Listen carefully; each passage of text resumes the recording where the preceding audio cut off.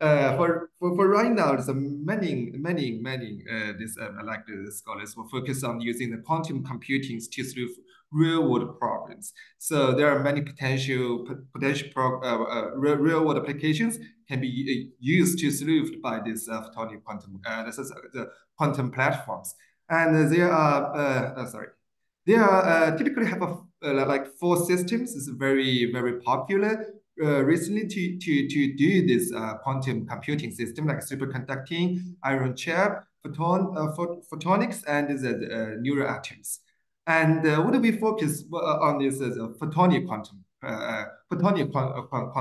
computing platforms.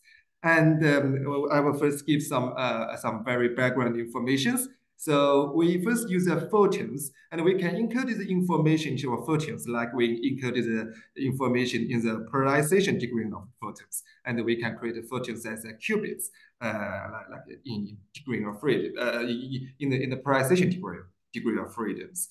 And also, we can use some half-wave plan or quarter-wave plan to do the quantum gate, like rotation, the rotated this polarization degree of freedom for freedom of photons to the quantum to the quantum gate operations. And finally, we can measure these polarizations or the photon or the photon numbers using detectors, whatever it is, a single photon detectors or photon number resolution detectors is both okay. So typically in the photonic quantum computing platform, we have typically have these three modules to realize the whole processes.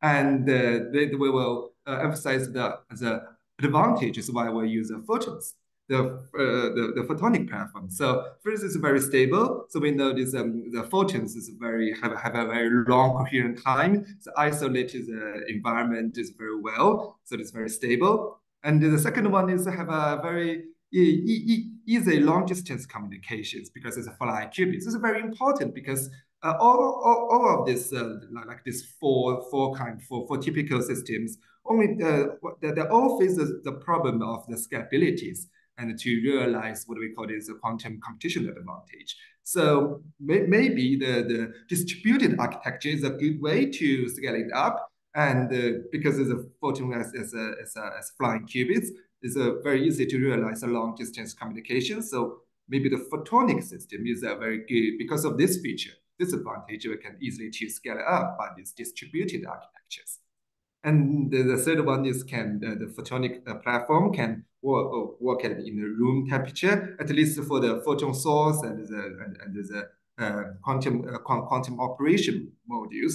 They can work at the room temperature. Do not use a very large dilution refrigerators, but only right now this is a detector like single photon or the photon number resolution detectors like TS. They still need a dilution refrigerator, only in the detection part, and only maybe we can find some solution in the features to avoid this.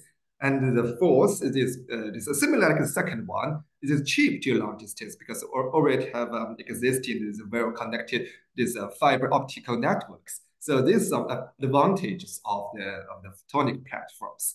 And then we will introducing some specific algorithms like Gaussian boson sampling algorithms, what we can do on these photonic platforms.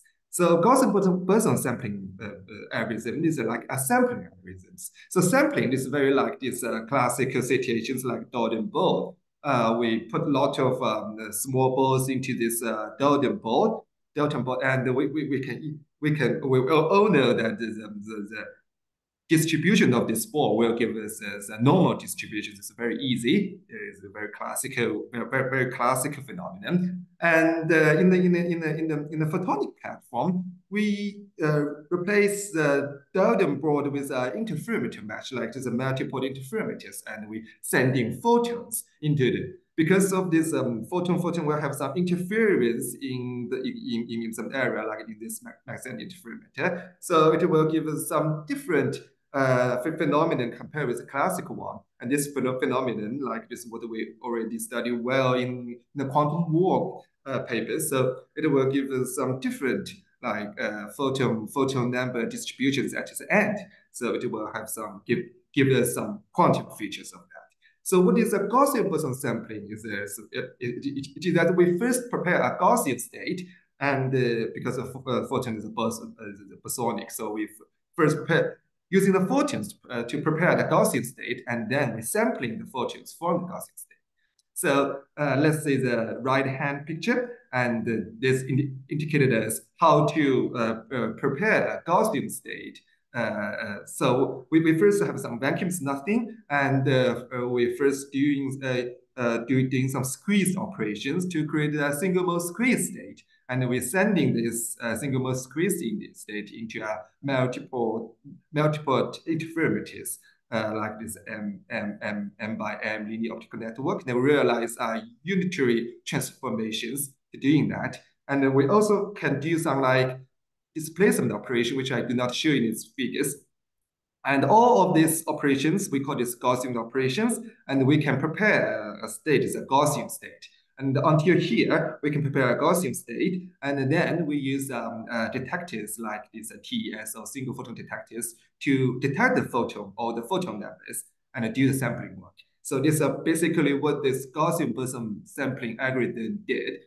And most importantly here is this the sampling, the sampling results. Otherwise, it's a photon number distribution probability. It is difficult to calculate it compared with some classical one. So here, the photon number distribution probability is related to the Hafnian. So the Hafnian is like a shell p-hard problem. It's difficult to calculate in classical way. And it also have some specific means. If we say if we say that here a matrix A is a adjacency matrix of a graph, then the Hafnian A will relate to the number of the pair of the perfect matching in this graph. And this Gaussian boson sampling already have shown some competition advantage in some NISC device. So there are two works, and this work is done by Xanadu, and this work is done by Jingwei Pan in China. USTC in China, they all realize a very large scale. And Jingwei Pan's work is not programmable, it's within a fixed interferometer. And Xanadu's one is partially programmable, and both of them is achieved the competition advantage. Is a very important work. And because of this feature, we just say about this Hafnian. Hafnian have some specific physical means of that. So we can use this Gaussian boson sampling to relate to some real world applications. So because we just mentioned that if A is related to a graph and is a adjacency matrix of graph, so it relates to the number of the pair of the perfect matches. What the perfect matching here is, for example, we have a 4-node graph, and all nodes have some potential link connections, and only these 3 cases is a perfect matching among this graph, a 4-node graph. So here, if you calculate the Hafnian A, it's only 3, means, which means there's only 3 pair of a possible pair of the perfect matching here. So we can use these features to solve some graph problems. And we also can use these features to realize, to solve some real world applications. Use this graph modules, mathematical modules as a bridge to link the Gaussian boson samplings and the real world problems. And we have many applications, and most of them, I think, is come up with Xanadu. I cite a lot of papers from Xanadu. It's very good. I follow many works from there. And it is a shame that I cannot attend it in person. That's why I think I can visit this, but maybe you can find a chance in other time. Followed by this many possible application theoretical work, we will come up with a hardware, what we call is a universal programmable Gaussian boson sampling hardware. And we will build a 32 mode universal programmable Gaussian boson sampling machine with time being encoding. And then we use a Gaussian boson sampling to finish this click finding problems. Because of this, we can say have some specific physical mean and features about Harvinians. So Gaussian boson sampling can help us to finish this click finding problems better than some classical like the uniform sampling. And then we can relate it to the click finding problems to the molecular docking problems uh, by linking with these graph problems in the intermediate stage. And then we use this based on the hardware we build, and we're building a quantum inverse virtual screen platform. And then we demonstrated that it is a Gaussian boson sampling can apply to real world problems, especially in the drug discovery problems. And this paper is published in last year on the Nature Computer Science in a joint work with Raj Patel, and he's attended in person. Okay, so it is our hardware platforms, and we call it Abacus. So Abacus is a kind of very traditional Chinese calculators, and it's like here, and we can use the fingers to put this ball up and down to encode this number of it. So we can see there's a one ball in the below layers. We can use one ball indicate number one, and if it's three balls indicate three. If it's five, we can use the up one. Another ball in the up layer, so it's a fives. So we can use these balls to tune these balls to encode the number on it. So here's a 2, and this is a 5 plus 4 is 9. So it is like a very traditional, very simple, naive, programmable issues. So this like this Abacus it has the probabilities to encode the arbitrary numbers on that. So we can do the calculations. So why we use Abacus to name our quantum hardware, because we want to emphasize its universal probabilities. So the universal means here is this is a time being loop here. We can send a lot of time beings, and there will these time being sequences will influence this lot of loops here. And this is a too fast EOM can tune the phase and the polarizations in a Maxent interferometer. So this part is equivalent like the mesh here.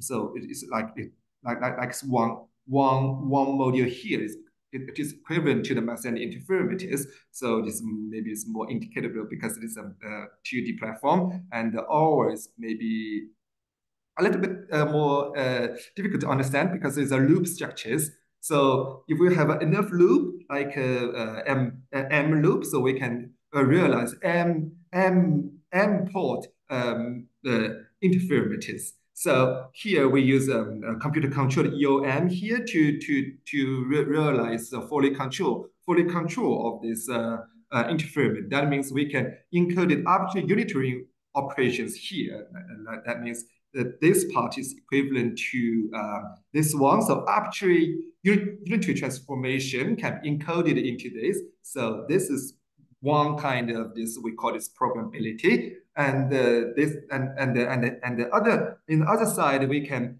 use this EOM to control the pump line intensity and send into the nonlinear waveguide. And this means we can tune arbitrary squeezing level of the squeeze state we want to compare. So this was so for right now we can not only tune the unitary the parameters in the unitary, and we also can control the squeezing levels. So we can so if we can control all these parameters, so then we call this universal programmable. And until this, because we can both control or freely adjust the squeezing level R and unitary matrix, and then we can solve any.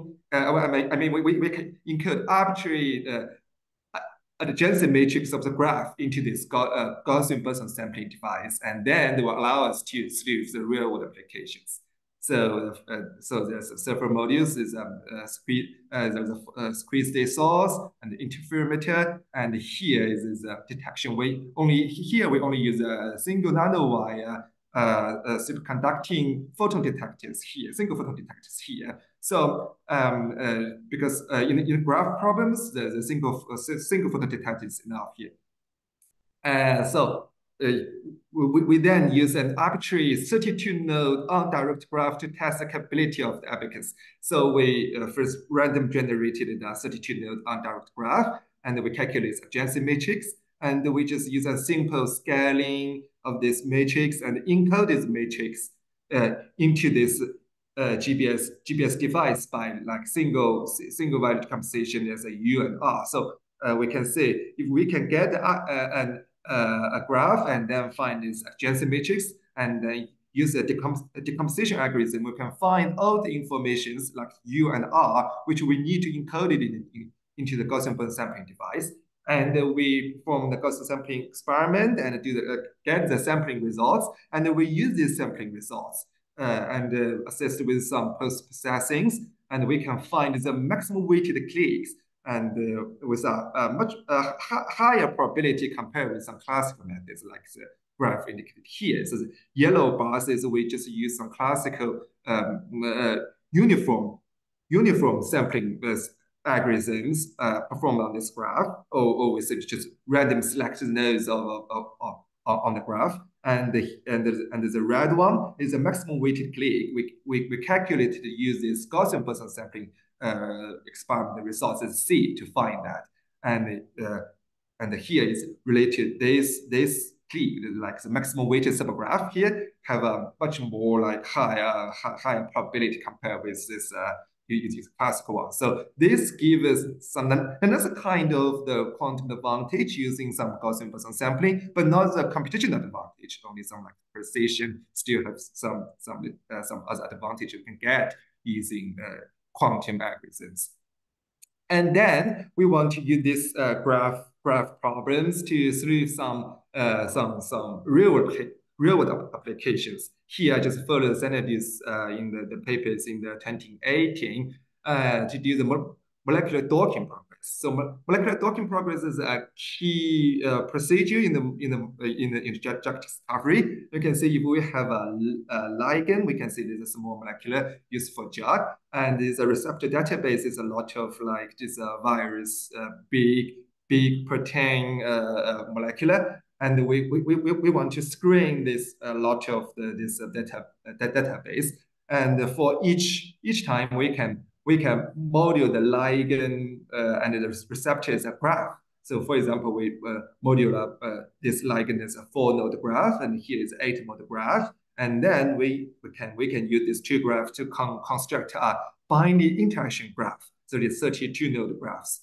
And because of the Gaussian boson sampling, because it's it's a universal programmability of our the Gaussian boson sampling device, we can encode this binding interaction graph into this our GBS device, and then we can get some sampling results and use some post processing like local searchings, and then find the final results about this maximum weighted click, like we indicated here. It has higher probability with some compared with some classical methods. And this maximum weighted click can directly indicate the best docking pose of the two molecular. So it is important. And the most like the computational resource consumable parts in the drug discovery. So this part can be uses NISC device and specific GBS algorithms to help in the drug discovery. So we use two specific examples, and one is we use some like PAPRCQ. This it is some molecular we can promising candidate for the anti-cancer drugs, and we use this to construct 28 modes and find the maximum with clicks.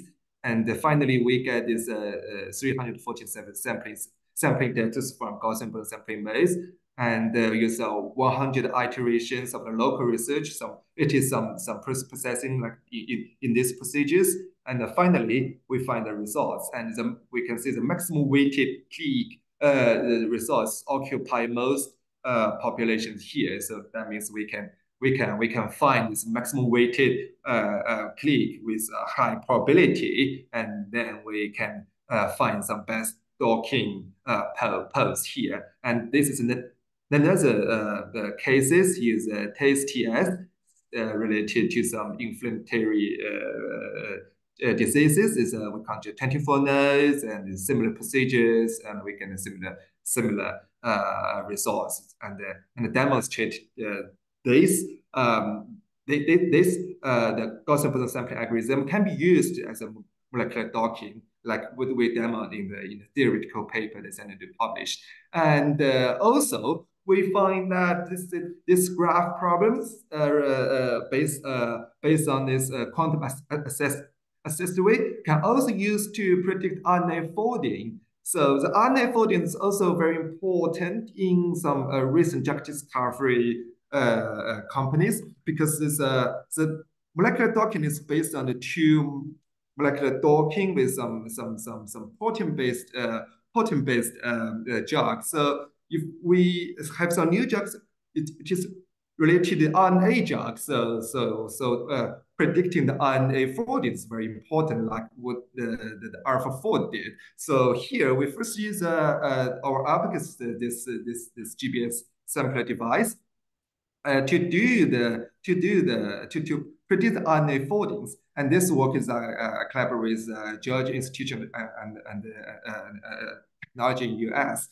And here we can first model the RNA sequences as a graph, and then we find the maximum weighted clicks in this graph, and this click can help us to identify the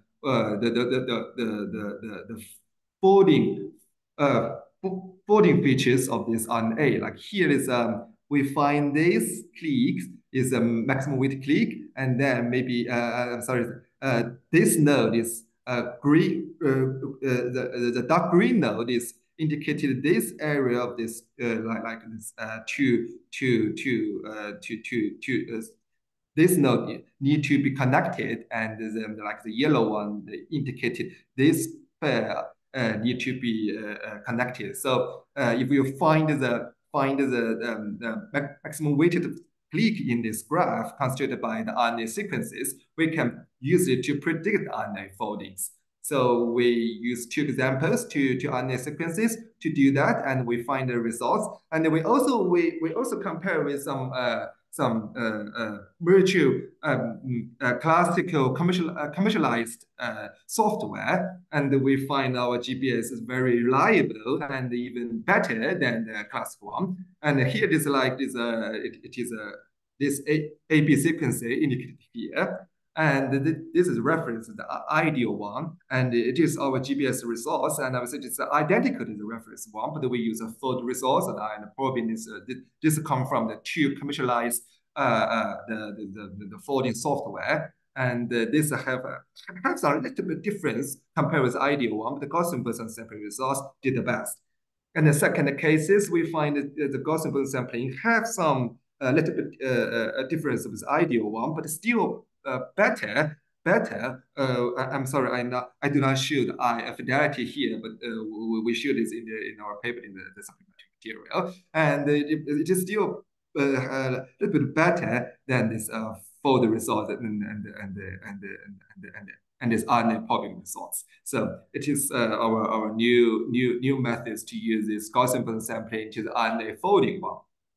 And what we want to consider is, because we first want to show our photonic quantum computing platform, and can apply this and can realize the Gaussian boson sampling algorithms, and because we want to achieve the universal probability to solve many real problems. But right now we still do not achieve the quantum computation advantage, because the platform is very lossy. Because here we can say we need to do many loops into these loop structures. So there are many parts like the fiber coupling here, and the EOM for EOM itself will give us some lossy. Maybe here this one loop will achieve like this 83% transmission rates. So if we need to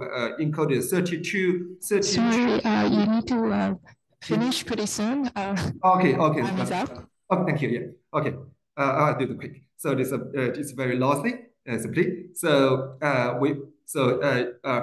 recent papers show that the lossy will reduce the complexities. So what we can do is we first reducing the errors by some hardware as improve put some efforts to improve the hardware, and otherwise it was scaling the platforms while maintaining this universal programmability. Maybe we need to achieve like this thousands, or hundred, even thousand modes that will achieve the utility quantum continuum advantage. And in our future, we plan to build like this four-star quantum computing platforms. And what do we achieve now? And here we want to develop some more algorithm features. And we also in hardware we want to scaling up our hardware to more than 100 modes for near term, and maintains universal programmability features. And then we introduce a nonlinear and optical neural network, and finally, maybe in the 5 or 10 years later, we want to achieve the universal quantum computer. So this is our simple plans for our experiment work. And back to home, this we first realized Gaussian sampling, and we use the time being encodings to do the GBS, and offer so many advantages. And because of universal programming features, we can encode many different graph problems and through the real world applications. And for the final loss is a biggest enemies to further scaling up. And furthermore, in the future, we will maybe use error mitigation corrections in the practical computers. So thank you very much for listening. And when you can have any questions, yeah. Thank you.